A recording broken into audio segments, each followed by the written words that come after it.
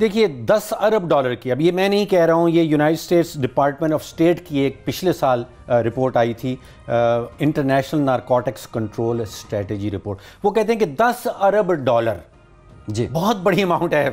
10 ارب dollar سالانہ money laundering ہو رہی ہے پاکستان سے.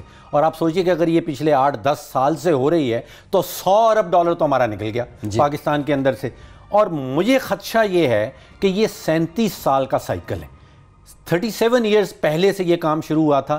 اور 37 ایئرز میں نے اس لیے کہا کہ 1981 میں نواز شریف صاحب پہلی دفعہ پنجاب میں وزارت خزانہ بنے تھے. تو آپ ان کو سرغنہ تو نہیں کہہ رہے منی لانڈرنگ؟ وہاں سے یہ معاملہ شروع ہو رہا ہے. اب منی لانڈرنگ ہوتا کیا ہے؟ جی منی لانڈرنگ کا کیا مطلب ہے؟ عموماً دیکھیے آپ کے پاس گندے کپڑے ہو جاتے ہیں، جی آپ ان کو اٹھا کے لانڈری مشین میں ڈالتے ہیں. جی لانڈری مشین، واشنگ مشین عام طور پہ، جس کو ہم واشنگ مشین کہتے ہیں، وہ واشنگ مشین پھر کپڑوں کو دھو کے صاف ستھرے کپڑے آپ کے سامنے رکھ دیتی ہے. جی یہی معاملہ منی لانڈرنگ. آپ پیسے ڈالتے ہیں ایک مشین کے اندر، جی اور وہ گندے پیسے ہیں، وہ کالا دھن جس کو ہم کہتے ہیں. آپ نے رشوت سے کمائے، کرپشن سے کمائے، چوری سے کمائے، ہاں وہ آپ نے ڈالا ایک مشین کے اندر، اور وہ مشین اس کو صاف ستھرا کر کے صاف پیسہ سامنے لے آتا. یہ دس از منی لانڈرنگ. جی یہ سائیکل آپ دیکھ رہے ہیں.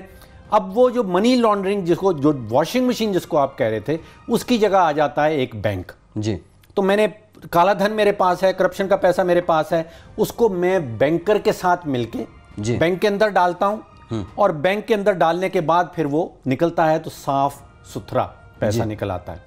اب اتنے سارے کیسز جو ہمارے سامنے آ رہے ہیں، جو فیک بینکنگ اکاؤنٹ کا کیس ابھی آ رہا ہے، اس میں جو موڈس اپرینڈی، جو طریقہ کار اپنایا جا رہا ہے پچھلے شاید 37 سالوں سے، اس میں ہوتا یہ ہے کہ یہ جب پیسہ صاف ہو جاتا ہے ہمارے بینک کے اندر تو پھر یہ دبئی چلا جاتا ہے. ایک منی چینجر اس کے اندر نیا ایکٹر آ جاتا ہے. اب پیسہ آپ نے کرپشن سے کمایا، وہ پاکستانی بینک کے اندر گیا بینکر کی مدد سے، اس کے بعد وہ منی چینجر کی مدد سے دبئی جاتا ہے جنرلی، اور دبئی سے پھر وہ پھیل جاتا ہے. پھر وہ برطانیہ چلا جاتا ہے، لوگ پراپرٹی خرید لیتے ہیں برطانیہ میں جا کے، وہ سوئٹزرلینڈ بھی چلا جاتا ہے، ان کے بینکوں میں چلا جاتا ہے، وہ اسپین بھی چلا جاتا ہے، وہ امریکہ بھی چلا جاتا ہے.